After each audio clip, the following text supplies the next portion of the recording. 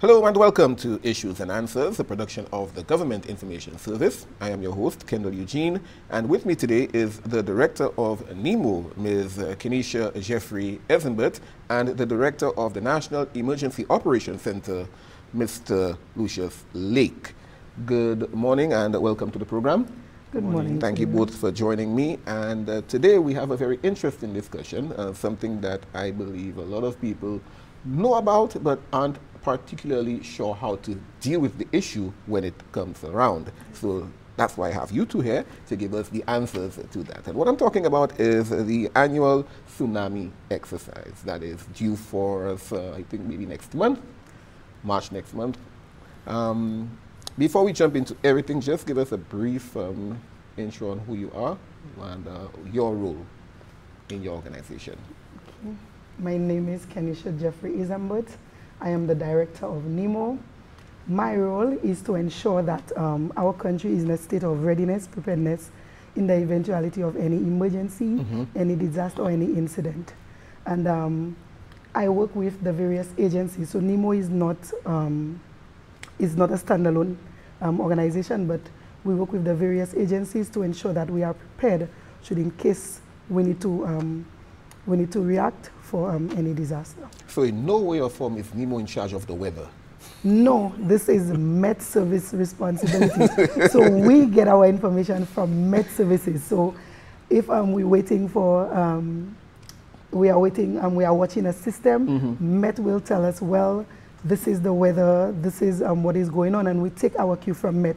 Met is our official source. We are not the weather. We get it like everybody else. You are the Met office. Yes, we are. We are Met Services during the hurricane season, indeed. All right. Mr. Lake, your role with the National Emergency Operations Center? My role is to more or less manage the event. If anything, impact of any of the disasters where NEMO is called in, I run the Operations Center to coordinate that event and ensure equitable movement of persons, supplies, relief, whatever it is, to ensure that we're able to handle the situation. Okay. Whichever it is. It doesn't have to be hurricane, so anything at all that comes in where NEMO has a role to play. Any natural disaster? Any natural or man-made disasters. Once it's beyond the capability of one entity to deal with and NEMO gets involved as a coordinating entity, I get to head that portion of it and deal with the headache. Okay. Well, let's get into our discussion today, and it has to do with the tsunami exercise. For somebody who may be hearing that for the first time, what exactly would the tsunami exercise entail? What is it about? If I start off, Carib Wave is an annual tsunami exercise of the Intergovernmental Coordination Group for the tsunami and other coastal hazard warning systems in the Caribbean and agencies. So this is an annual exercise where the entire region partakes in preparing for a tsunami. Bottom line. So every March, we work with the Pacific Tsunami Warning Center and the other islands in the region to prepare, to see how we are going to deal with it in the event of that eventuality. Okay. That's separate and apart from volcano eruptions, hurricanes, storms, floods, anything else. This one is specifically for tsunamis. So the objectives and the goal of the upcoming drill, can you provide us with an overview of that? What exactly are we looking at? The purpose of the exercise is to validate and advance tsunami preparedness in the Caribbean. The objectives are to practice and evaluate communications between regional tsunami services provided to member states, evaluate the tsunami procedures and programs within the member states and territories. So this is just to ensure that in the event we get impacted, we know what to do. How important is that for us to know what to do during a tsunami? It is very important because you need to know what to do to save your life. You need to know the do's and don'ts when it comes to a tsunami, as well as how to protect your property, yourself. We are here today to educate the public, and again to provide you life-saving, potential life-saving, because depending on where you are at the time, there is very little that you may be able to do, but we are there to give some guidance. If you, they'll tell you move to higher grounds, for example. If you're not close to higher ground, you need to know what to do. You would have to move as far inland as possible. So we're just here to educate and give you the do's and don'ts in the event of a tsunami. Okay. With a tsunami, I think people who probably watched news and maybe read about it would think, if I can climb a tree, then I'll be okay. If I can go up a mountain, I'll be fine. What specific areas or communities did you select for the tsunami drill, and why were these communities chosen? We want the tsunami exercise to be one where everybody, the entire country, want to participate, because although you may be, the most vulnerable communities would be those coastal communities, like you have Ancillary, Labrie, Choiseul, Grosile. But even if you're not from these areas, at the time, you may not know where you are at the time. So we want everybody to participate, know the hazards associated with it, know the do's and don'ts, what to do, because you never know where you are at the time. But I think for this exercise, we may look at a focus on communities like Labrie, because Labrie is just completing a tsunami-ready project where we want to be certified. It's a pilot project, but we're going to replicate it in the various communities. So we want to look at testing the effectiveness, because they have their plans, they have tested the plans. We are now looking at putting up signages and stuff like that.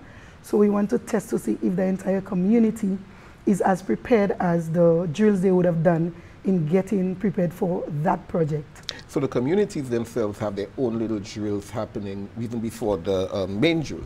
Yes, well, we have district disaster committees, and these are, we have 18 district disaster committees, because we have 17 districts, but 18 because Ancillary and Canaries, because of their location and their vulnerability, they were separated into two separate committees, and that committee is responsible for disaster management within their communities.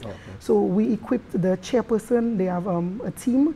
We try to equip them, give them as much training so that they in turn can go within the communities and educate and build capacity.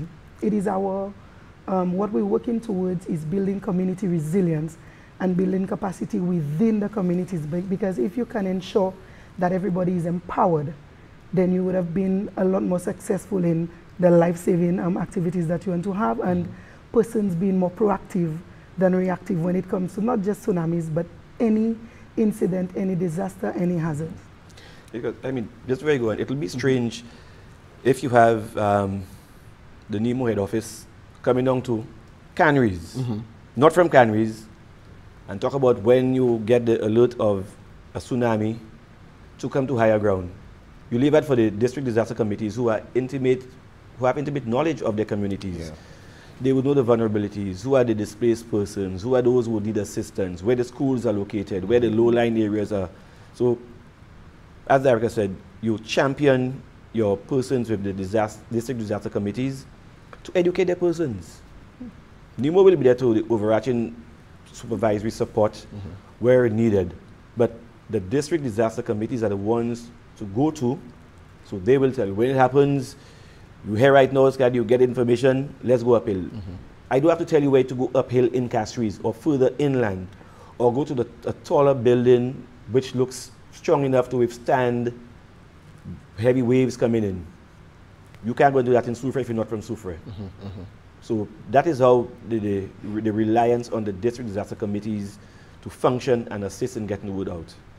Now, how frequently does the NEMO conduct the tsunami drill, and what lessons have we learned from the past drills that we can implement into the one coming up? Carib Wave is done on an annual basis, but sometimes we do have simulations where we work with the schools and we test to see, well, not just tsunamis, but various drills. I will let Mr. Lake talk further, but with reference to the do's and don'ts, or what we have, the lessons learned. But last year, one of the lessons that we learned, and it was not just from St. Lucia, but because it's a regional exercise, you had in some countries, the siren, the tones, it was a bit confusing. What we learned is that we need to stick to one siren because the citizens or residents highlighted that they were hearing sirens from the police, sirens from the fire service, the sirens from our early warning system, okay. And they were a bit confused as to what to respond to. So that is one lesson learned, and we are definitely working to ensure that we correct that. Also, our communication, we had a delay in the communication, the text messages via our service providers, other entities that we will, even the interrupt, the broadcast interrupt from the various TV stations and radio, we had a problem with that. And we're looking to ensure that that is fixed, because in the event of a tsunami, there is not much time. For example, if you have, what, 21 minutes, 20 minutes, and that includes the time you as the focal point get that warning from UE Seismic, from the Pacific PWC, right? Yeah. So you really do not have time. That is not much time to get your population to higher ground or to safety. So communication, it is critical that we get that right, ensuring that everybody is informed in a time that gives them enough time to save their life or to move to higher ground or to assist somebody if they have to. Okay. So that is two areas. So Mr. Lake, as the person that was in charge last year in that whole exercise, will give a little more on the lessons learned on his part. Okay. The biggest issue we had was communication. As we have seen previously, anytime the systems, both Digicel and Flow, are inundated with messages and calls coming through, the system shuts down. Okay. So that was the first issue. That messages came in way after the activity was discontinued, persons were still receiving messages. So we have had dialogue with the different companies to see how we can mitigate against it. It may happen again. But the issue is getting the information out. And as I said, if you have half an hour, right, information comes, there's a process which triggers the information. I will not get it. There are certain key persons who receive the information and they pass it on. And it is left to these persons like Nemo to disseminate as quickly as possible. That is why we have in these roundup meetings with the media houses, when you do get a text, and if you are sure it's not from a partner, but it is from one of the recognized telecom companies, we know your interviews and you're making money getting it done. A short interrupt to read the text. This is a tsunami, want a tsunami, move to higher ground. The intent is to follow it with a particular tone that the population will get used to this one tone. When you hear that tone, it is moved to higher ground. There's not a question, is that an ambulance? Is that the police? Is that the once you hear that particular tone, it means move to higher ground. That is where we want to get. So there will be the messages will follow. You hear it now? Move. All right. We'll take a break, and when we get back, we'll discuss more on public perception now, because I can already anticipate having a time getting folks to pay attention to that tone and moving to higher ground. It's almost like until we see the wave, we won't believe. Okay, so we'll talk more about how we can now have the public and probably leverage the different radio stations and maybe even some social media influencers in organizing and getting individuals keen on moving and listening to that warning sign. So we'll take a break, and when we get back, we have more with our directors from NEMO and the National Emergency Operations Center. We're talking about the tsunami exercise due for St. Lucia, probably sometime next month. More from our guests in a bit. Stay with us.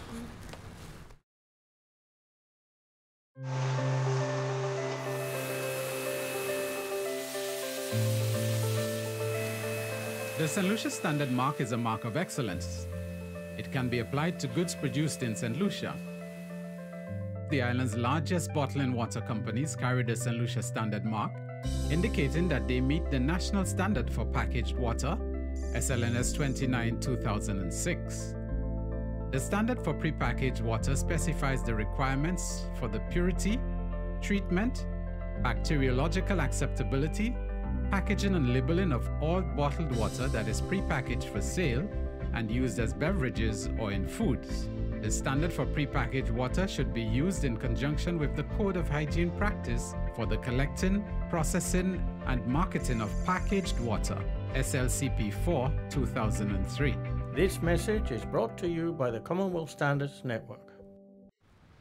Welcome back to Issues and Answers, a production of the Government Information Service and the National Television Network. With me, we have the Director for NEMO, Mrs. Kenisha Jeffrey Eisenberg, and also the Director for the National Emergency Operations Center, Mr. Lucia, discussing the tsunami exercise, the annual tsunami exercise due for St. Lucia. And just before we went into the break, we were chatting about that warning sign that people need to pay attention to.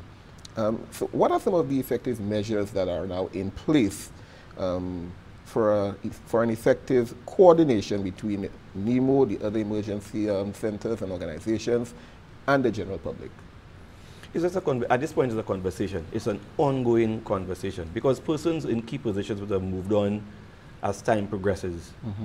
So whereas this is an annual exercise, some persons would have had that information, may or may not pass it on. And persons are of the view that we are a God-fearing country. No. We're not going to get it. St. Lucia has been hit by 2 tsunamis. As far as the records show, we've been hit twice. Okay. So the region has been hit twice by 2 tsunamis, which affected St. Lucia. If we have any faith in the experts and what they say, we are due for the big one. There is no indication as to when. That would have been my question. If the experts telling us that we are due, let us know when. They're saying that we're overdue for one. Okay, okay. You said that we were hit before. Yes. Was it the huge tsunami wave or repercussions of a tsunami that affected the island? Repercussions of a tsunami. Because persons are when a tsunami comes in, and unless God dictates to cover the entire island, there are dynamics we don't have enough time to go, dynamics of a tsunami coming in. And if you look at what happened to Fukushima when it came in, it was this one wave that came in. And the waves became bringing the water further inland. And then you have the drawback, which is questionable. That's why persons are asked to move to higher ground. You can't climb a tree, a mango tree, you feel that strong. The drawback will go. That would be my mindset immediately. Climb a mango tree. We have enough branches we can hold on to. That I am being very honest. Yeah, but the roots we have people who think like me. If we have tsunami, we immediately think, okay, maybe climb the petals if we can. So just a little segue in that.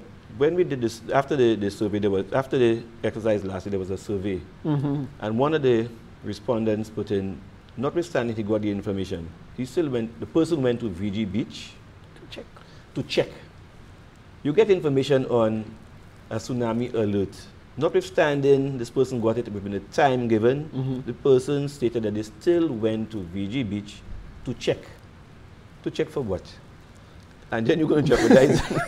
It's not funny, but in the same sense, you're thinking, but that's how a lot of our people behave. Yes. We run to the problem as opposed to running away from it. We want to be the first reporter. Yes. And in this current climate of social media, where everyone has a mobile phone, everyone wants to record and everyone wants to have the news first, likes, views, and shares. Right. How are you going to now mitigate that problem? This will be 2 natural disasters or disasters you are going to face. That's why we are here, and we are planning a series of trainings, a series of workshops, a series of public education. I think it's like you say, it's the perception, and this is something we need to change.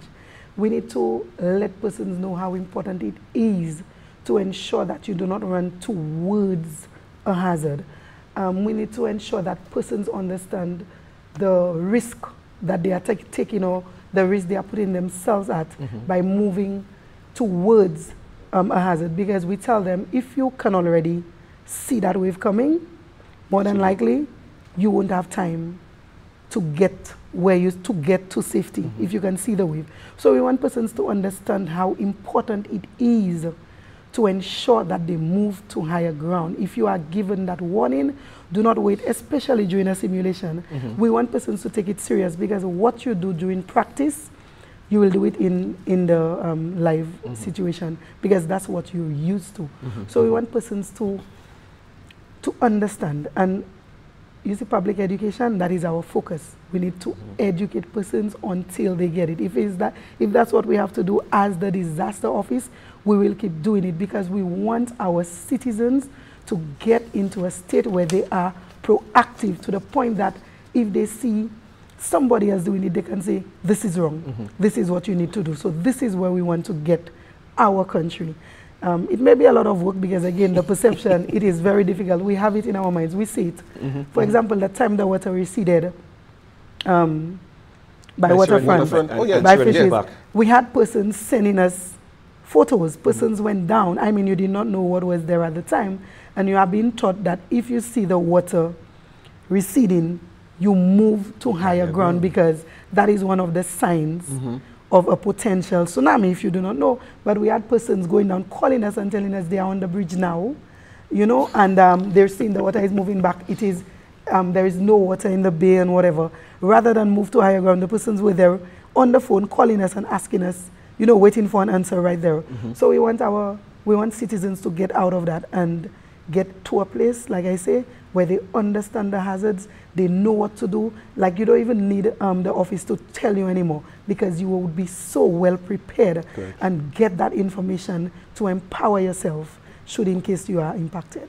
Now, Mr. Lake, you mentioned a while ago, I want to go back to that one, that the experts, they have already declared we are due.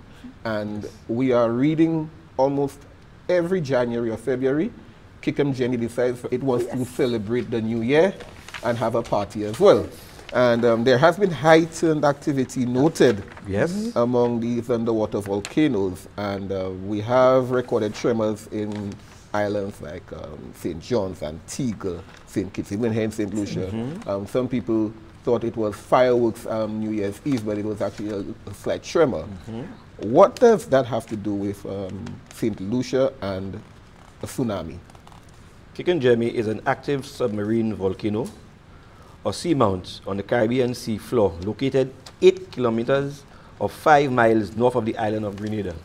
So that's just down the road. That's south of St. Lucia. South of St. Lucia, north of Grenada. If Kicking decides to act up as all are expecting, and it erupts, there is no time. 20 minutes. Let's say 20 minutes. Our coastal areas, we have early warning systems or sirens, and not specifically for tsunami, but the early warning systems are in Ancillary, Canaries, Denry Village, Marcia. That is where the systems are located. Marcia. Right in it's for flood. But I'm saying that's the only place where you have sirens which can be activated from the NEMO headquarters remotely.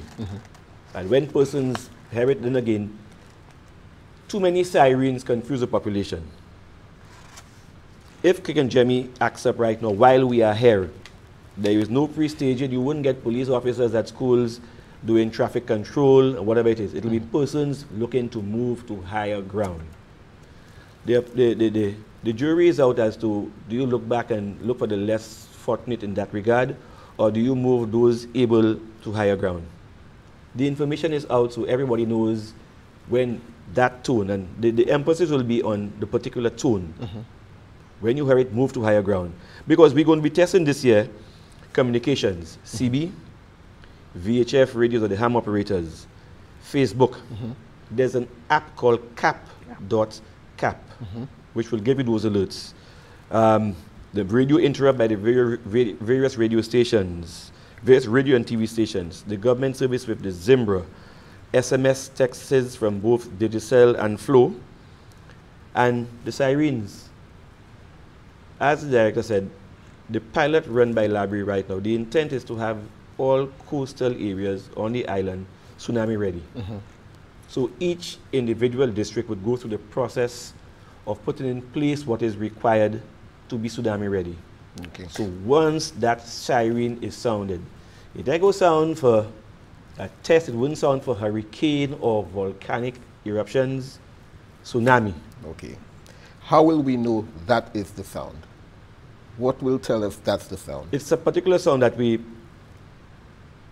have the sound, but the process of transferring it to all entities, but we want it to be done all at once, so you will not have one different to what another station would have. Okay. We are in the process of rolling it out so we can give everybody that same sound. So like now we on, the sound could be played, this is what it's a particular tune. So okay. So there will be PSAs going out there'll on be the PSAs, television stations, radio when you hear stations this, as well? All right. Note, the same way when you look at TV sometimes and you get an interrupt from the US TV, this is an emergency alert system, and you hear this particular sound. When you hear the sound, move to higher ground. Once you hear it, move to higher ground. So it's a sound where we have made it specific for tsunami. The only time you're going to hear that siren is if there is a tsunami.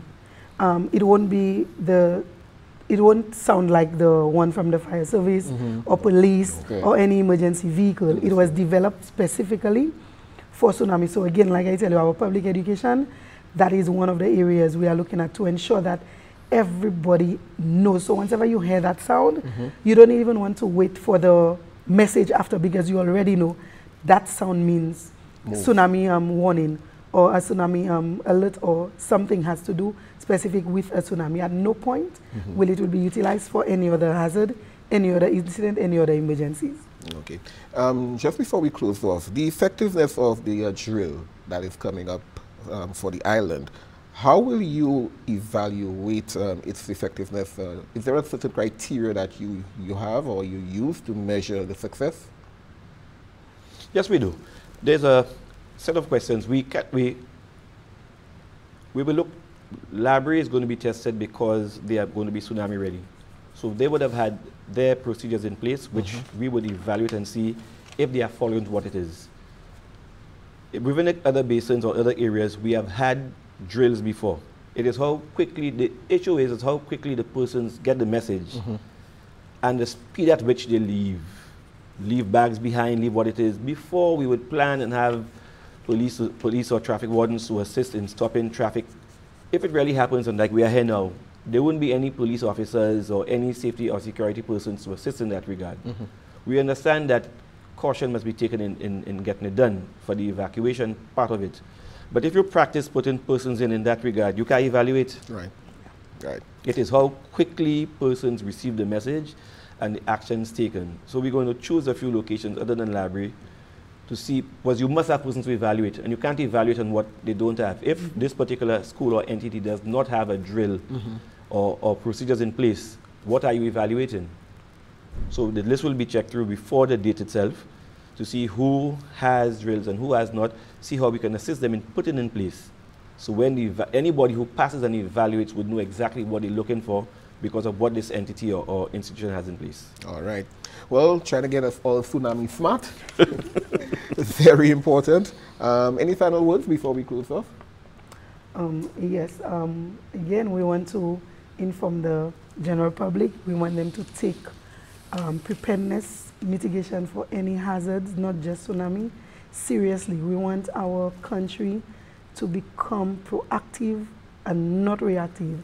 And we want to ensure that everybody participate, because building community resilience, it allows you to prepare not just for your country or for your community, but yourself, your family. It would be good to ensure that all families, you have your family plan, and you ensure that in the event of any hazard, any incident, that you know what to do and you are prepared, so that you'll better be able to manage. So we want to ensure that persons take disaster preparedness, mitigation very seriously. It is better to be prepared than you have to respond, because when you lose everything through lack of preparation, it is more difficult to replace those things that you had before.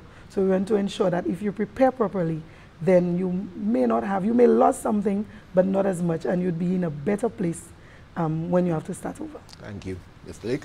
Well, I'm telling persons, sometime next month, you're going to get this text on your phone, see where you are, work within the confines of what you have. We are hoping that it doesn't turn out that when the text comes out, it will say it's a drill. If the text does come out, that is the actual, we want persons to move the same way. Right. Because you do not know, we do not know if the day we're going to be doing the drill there's an actuality of the tsunami. Happening. So be mindful that when the text comes out, we don't want to set any panic. The intention is not to panic or to displace any person in that regard. It's to see how we operate as citizens of this country to move to higher ground or to work along. We prepare, when you have a hurricane, people go and shop and do all things in preparation, in advance. Tsunami gives you no advance warning. All right. Well, thank you very much for joining me today. And folks, of course, I'm encouraging you when you hear that siren, don't wait, run to higher ground. Don't look at your nearest mango or coconut tree either. Be a lot safer than that. Again, thank you all for joining the program this morning.